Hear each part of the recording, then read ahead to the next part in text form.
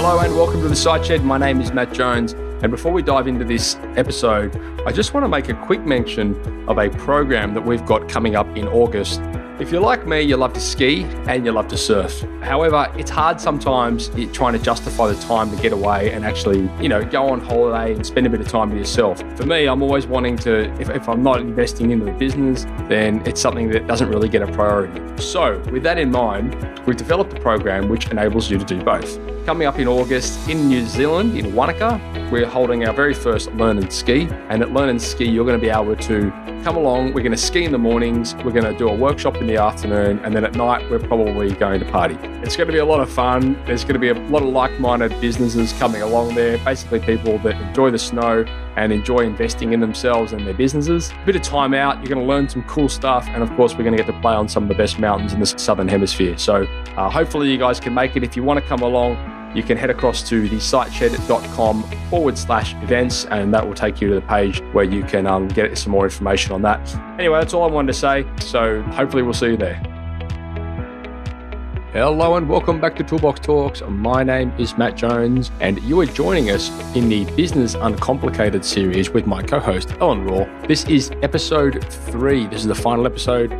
It's called D-Day, which stands for Decision Day. And if you missed the first 2 episodes, episode 47 was called Get a Grip on Your Financials, and I strongly suggest you go back and check that out. Following that one was episode 48, which is Business Planning Made Easy, and then that perfectly segues into today's episode. So I hope you enjoy.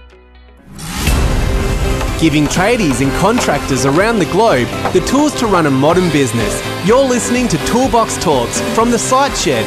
Now here's your host, Matt Jones.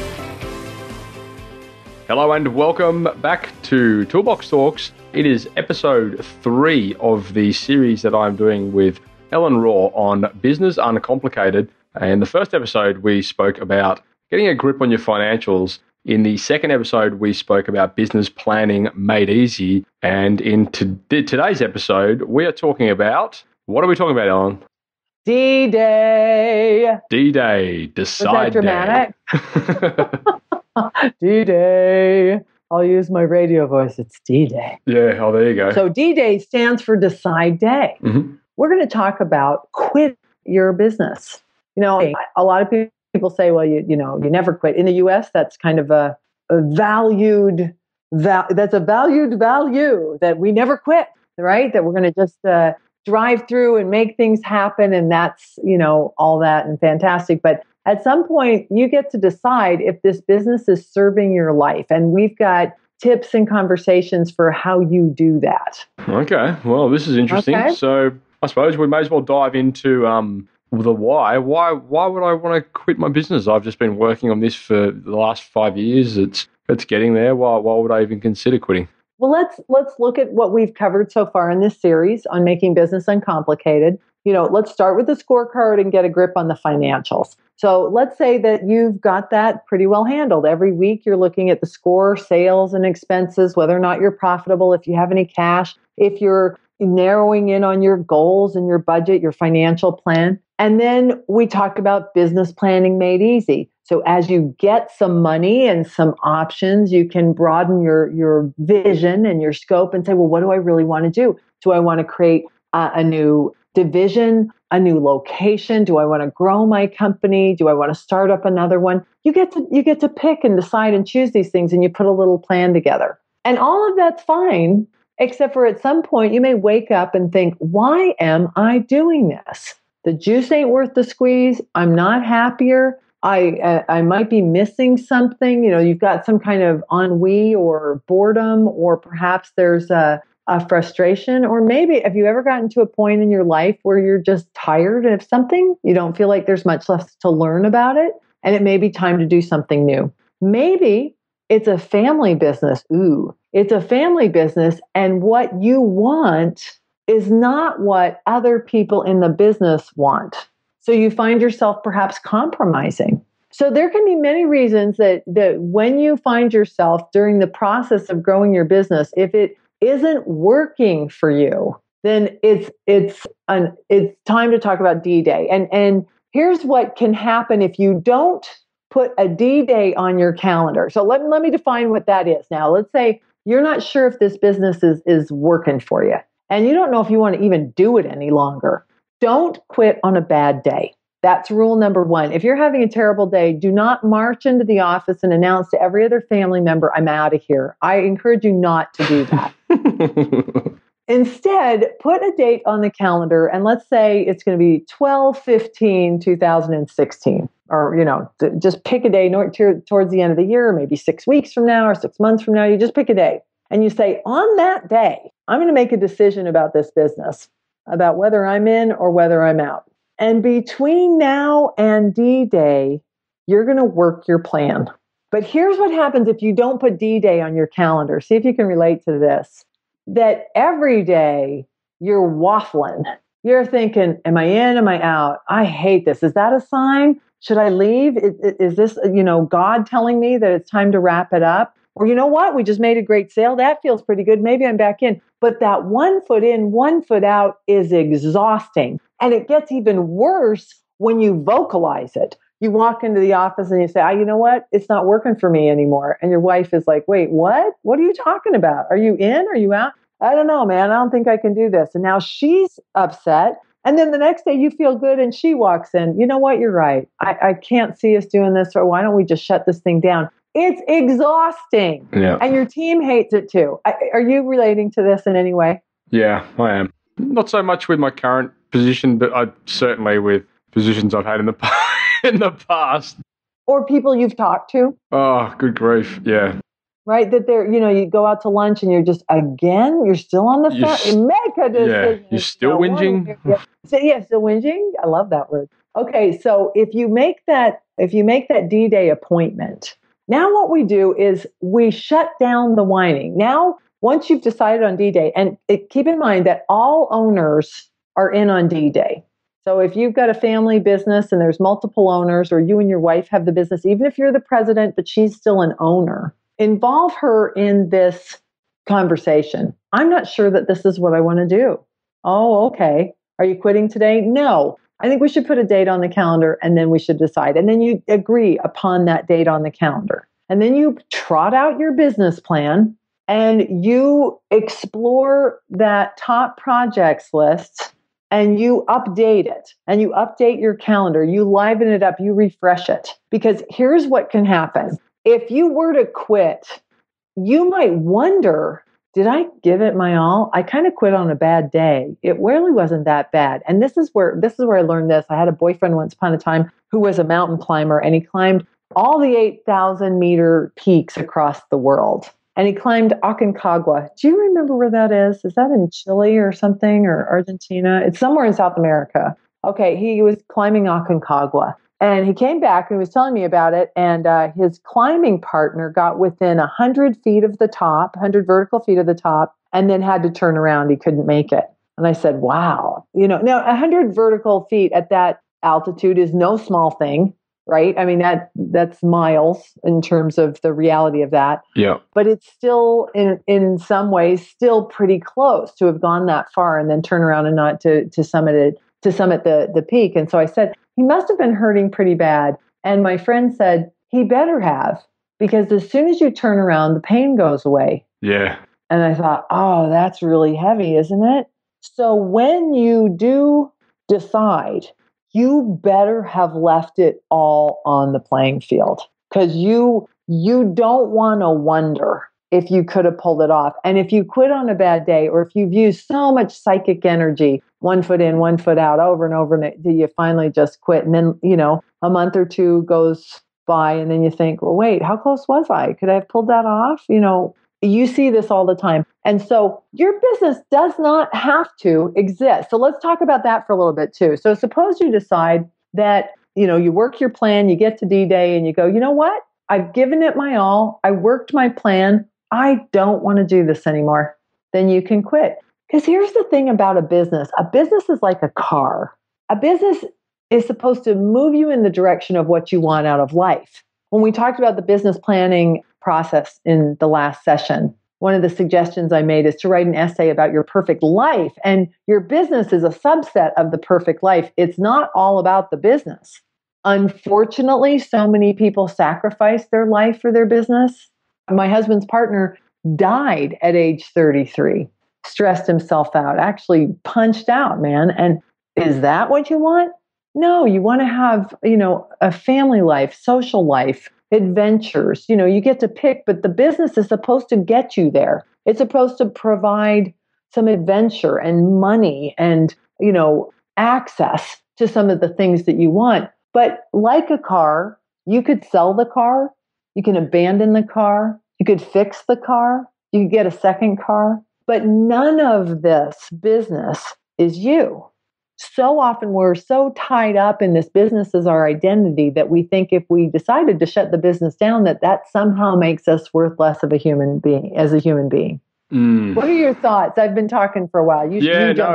I was sort of, I suppose, what you were saying about, the business should be, one of the key indicators for your, how you live your life. You see all this stuff, in the media and social media and whatever. People like, Gary Vee, they're all about the hustle, man. Like they work, 20 hours a day and, they do it 7 days a week. And, they, as a result, they may not be in the greatest state of health and all this kind of stuff. It makes you, I don't know, I've never really been able to resonate with that sort of mindset. To me, it's always been a matter of, well, surely you shouldn't have to compromise things like your health or your family or your personal life for the sake of your business. You've just got to find a way to make it work. And perhaps that's where you might need to make that decision. If it's not working, then, where do you draw the line? Is it time to throw it in?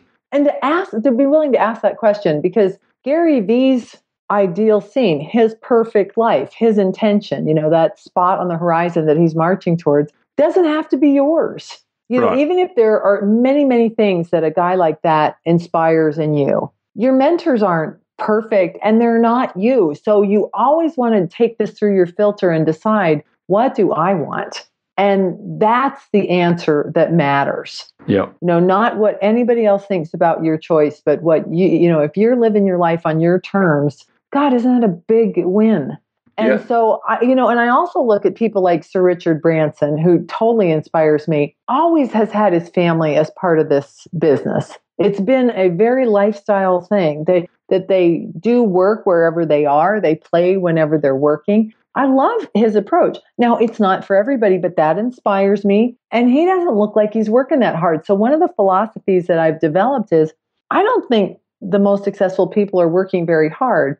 In their books, they'll tell you how hard they worked. I think there's some badge that you get to wear if you work really hard.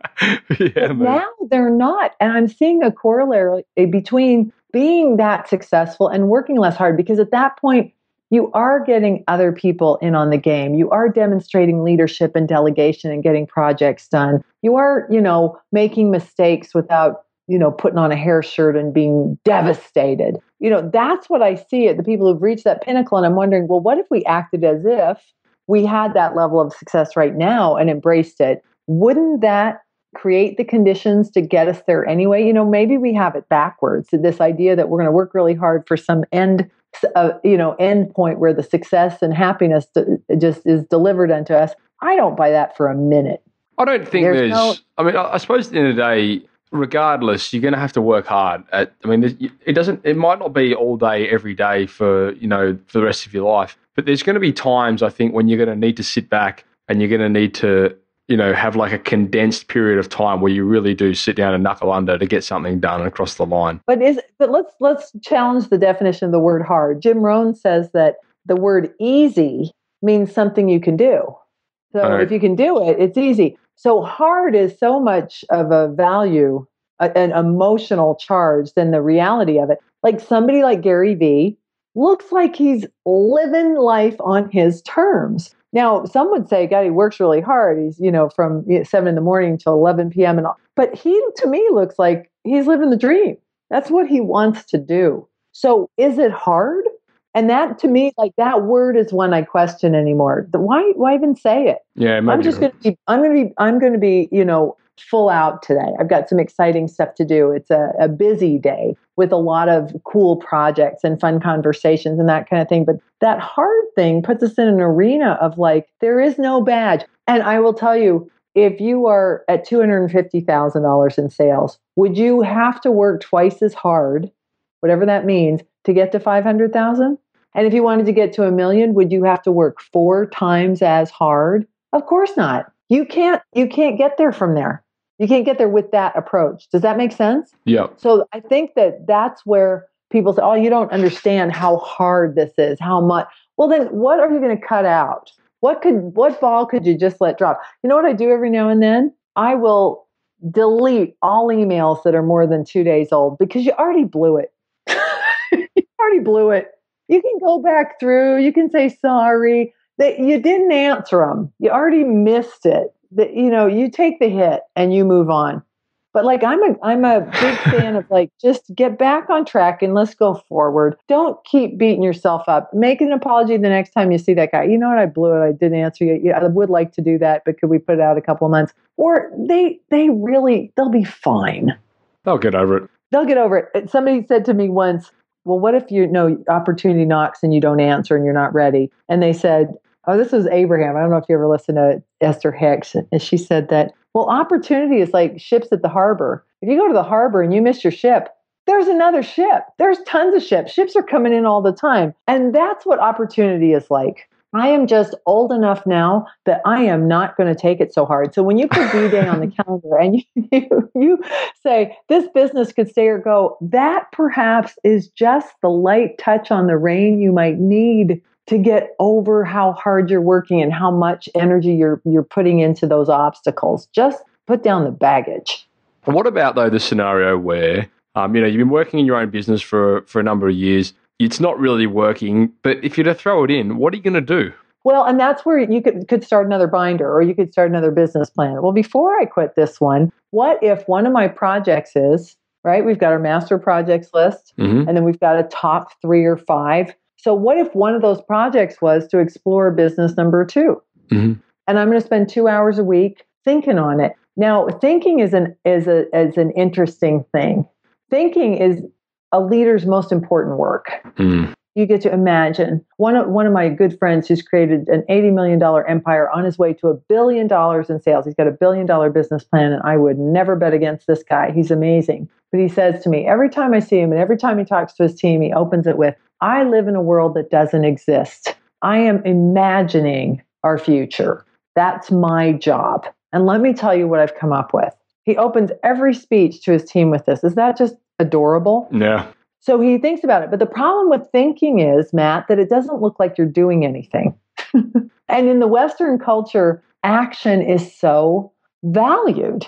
You look at someone who's just standing there and you go, well, what's he doing? He's not doing anything. Oh, should we fire him? Maybe he's thinking. And you'll see this with like really good troubleshooters. They may even have a cigarette and they'll look at the boiler. And the boiler almost seems to respond to the attention. And then they come up with a game plan as opposed to just turning wrenches and adjusting things, just to pause a minute and think about it. What's the problem here? What might my approach be? And if you take that perspective with your business, and if you build some of that time into your week, into your day, then you could say, I don't know what I'm going to do next, but I'm going to think on it. I might meditate on it, which is where I just shut up long enough to be inspired. And those are reasonable activities and things that you could do to consider that transition. And what you might find is, I'm talking to a guy right now who is going to sell his company. He's been ready to sell his company. He found a buyer. The last year they've negotiated everything. The buyer's getting cold feet. And the guy said to me, you know what? I think I want it back anyway. I can do this. What am I getting rid of it for? What would I do instead? So it was just that process that allowed him to really embrace what he has. I love this business. What am I doing? But if when you're willing to let go of it, then you start to gain some perspective. It's just a car. Yeah. You could fix the car. You could take the car back. Yeah. Or you could go do something entirely differently. Consulting is something that happened. This happened to me in my life. About 1.5 years ago, I had this just God landed on me moment that I don't want to do consulting anymore. Now, for me, consulting is like 80% of my income. And it's pretty crack cocaine easy. Like if I want more sales, I make a couple calls and I get more sales. I can get a fix really fast. So I'm thinking, but I love helping people and I've been good at this. I didn't know why I didn't want to do it anymore. I just didn't. And then I came up with like some thoughts about it. I just feel like I've kind of played it out. And then I thought, well, you know what? I can only reach so many people. If you consult and you go on site, how many companies can you visit in a year? Right. A dozen, 20? That's a lot. And so, what if it was just okay for me to say no to that, even not knowing what was going to fill the void? And it has been scary. So what if I cranked up my seminar sales? And what if I got more involved in my online marketing efforts and figured out some ways to do that? Both of which I have engaged in, both of which have taken longer than I thought they might. But if you don't give yourself that space, then where can the new thing come in?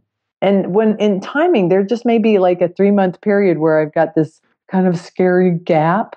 Yeah. But in the big picture, it's all going to be fine. I'm so glad you just said that. It takes a lot longer than you've expected, because I thought I was the only person on the planet that does that. I set these goals, and then I sometimes look and I go, oh my God, I'm still doing this? What is going on? Al Levy says this to me all the time. It may cost longer. It may cost more and take longer than you think it's going to. Are you okay with that? Yeah. He's just such a solid guy. Yeah. That he understands that it may take 3 to 5 years. At some point, though, he will D-Day it. He'll say, okay, I'm going to give this project 3 years. Yeah, right. But he doesn't give it 3 months. He says, act as if you're going to be in business for a while. And what kind of decisions would you make?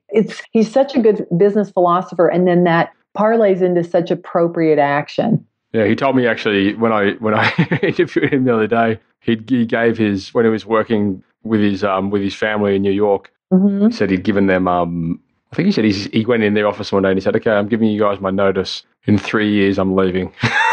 He gave him 3 years notice. And not only, and that colored everything, because then what he did is that I'll make sure that you don't miss me. We'll put the systems and procedures in place. Right. And he did. And he said the whole time, till the day he walked out, they didn't believe him. Really? Yeah. They're like, wait, where are you going? I told you 3 years ago this is happening. But that's where then when he saw the impact it had on the family and on him, and he thought, I got to help other guys do this. Al comes from a place of deep love. He does not need the money. He comes from a place of I almost killed myself. His mantra is less stress and more success. And he absolutely lives that every day. He's very inspiring to me. But I really like this topic of D-Day. So suppose then you come together on D-Day and you decide that you're going to go. Now, in a family business like with Al's, you might then say, okay, I'm going to go. And the rest of them say, well, I'm going to stay. Then you craft a new plan. You update the top projects list and you commit to what you're going to need to do to make a smooth transition out of the company. Right. And if you decide you're going to stay, then you put another D-Day on the calendar, say 6 months from now. This is not a one-off. If you're going to continue in business, give yourself these milestone moments where you reflect. Do I want to stay? Is this business still serving me? What a powerful, positive exercise. Yeah. And I suppose as well, is it serving my customers? Is it serving my industry? Well, Blockbuster should have done a little more of this, right?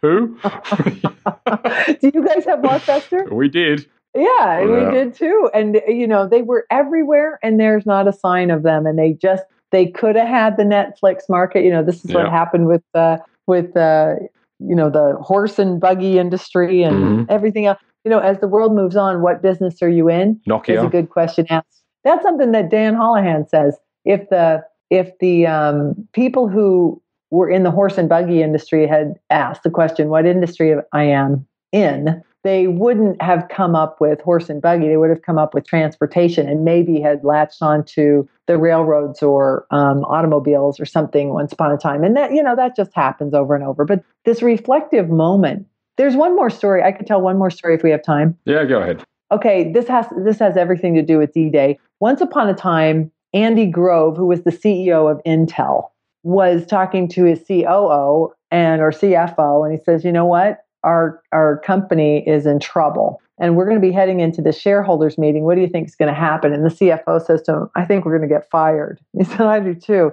Because what had happened is they were in memory. That was their main product. And they were kicking butt in memory until some companies in Japan started making better, faster, stronger, bigger, better memory chips for cheaper.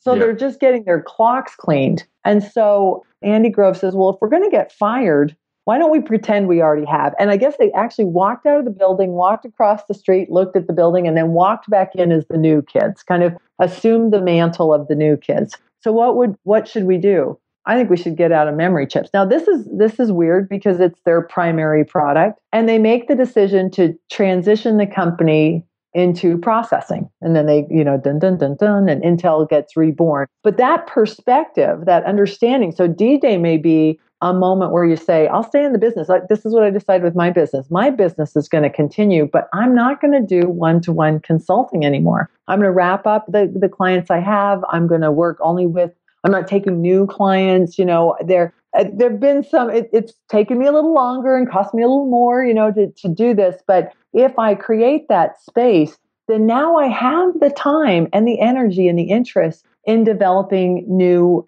products and new, like tonight, this is a perfect, this is perfectly aligned with my plan, is to get more exposure, get more people who may be interested in being on my email list or my Facebook page. And at some point we may create some community and they might buy a book. And, this is all aligned then with my plan. So thank you very much. But I wouldn't have the time to do this if I was still doing consulting at the level I was doing it before. Right. So, you get to make decisions as to what you want to do. With plumbing, how many plumbers just wouldn't let go of copper?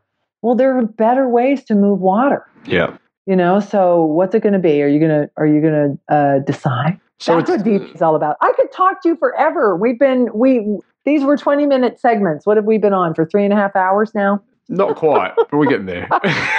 I enjoy you But anyway, so I like much. what you were saying then, because that was, appreciate those. but what you were saying there was pretty powerful, because it's not so much about maybe throwing in the towel. It's more maybe often a case of evolving and making changes to adapt. So I think that's pretty important. Yeah. Right. A day to decide and to reflect and to, without it being a bad day. Don't quit on a bad day. Plan a moment where you're going to take stock and then make that decision. Yep, I'm back in. And that way you don't whinge about it on a daily basis. You just, work the plan. Doesn't even have to be that hard. Yeah. Well, look, that's great. I think we've pretty much wrapped it up. What do you reckon? I feel like this was a great conversation. And thank you for the open time and the ability to unpack these ideas and expand a little bit on the thoughts. I so appreciate that. Hey, thank you for your expertise. It's been amazing. Yay! As I'm sure the downloads will prove. Helps.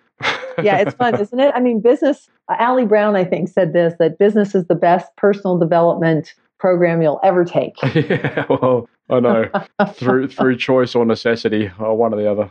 Yeah, but you're living the dream. I mean, look how cool your life is. You live in Australia, you go into the office, you map out your plan for the day, and then you go surfing. That's awesome. Well, I mean, I suppose the message that we like to dispel is that it's not always, like, it takes a lot of work to get to that stage. It's not I don't want people to think that. You've met that. Is that something? This is the life you want to lead, and there you are. Well, it is, and that's what I want to do. So.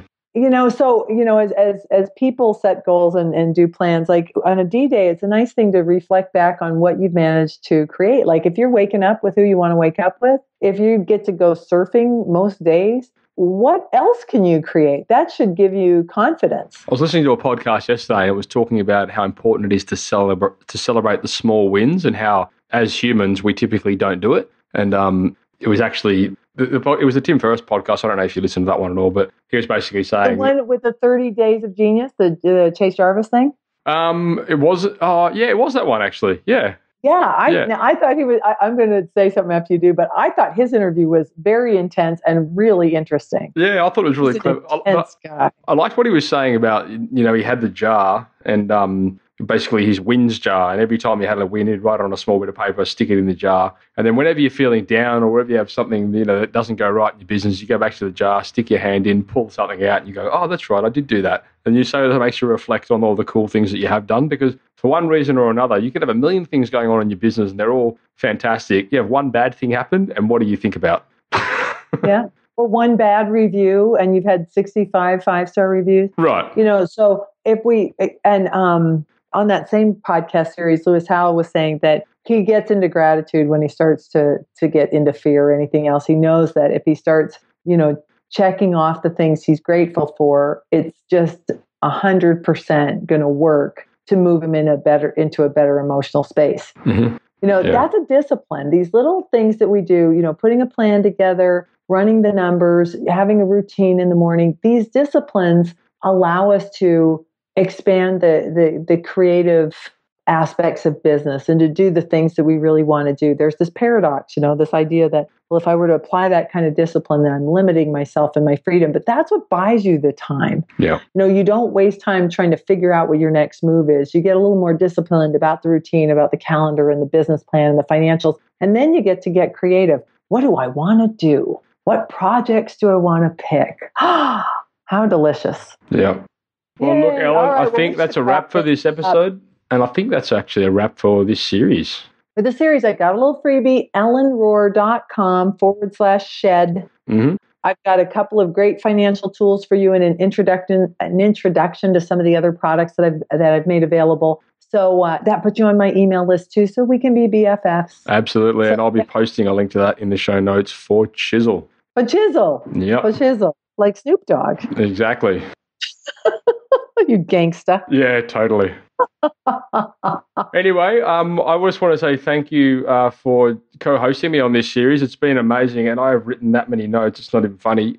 So I've certainly got some work to do, and I hope all you listeners out there certainly have as well. If you missed the last 2 episodes, make sure you skip back and get them. They are available in iTunes, Stitcher, SoundCloud, and of course through the siteshed.com/podcasts. Ellen, thank you. I appreciate the time you've put into this series. It's been fantastic. Oh, me too for you. And we will no doubt collaborate again in the future. I'm having way too much fun not to. Yay, me too. All right. Well, that's a wrap for this episode. That's a wrap for this series. And stay tuned for following episodes on the Siteshed. So if you haven't already, head across to thesiteshed.com and register for our Toolbox Talks, where you'll be regularly sent great episodes just like this straight to your inbox, so you'll never miss one. If you want to join the community, you can head across to thesiteshed.com/members, where for a small monthly fee, you'll get access to regularly updated training material, as well as access to our forum, where you can mingle and collaborate with trade-based business owners just like you from all over the world. If you're enjoying this podcast, please head across to iTunes and leave us a 5-star review. We greatly appreciate it, and it helps us spread the word and reach the masses. Likewise, if you know anyone that might benefit from the content we create, then please go ahead and share this with them. You've been listening to Toolbox Talks by The Siteshed. For more great content just like this, head across to thesiteshed.com and join the amazing community of savvy trade-based business owners.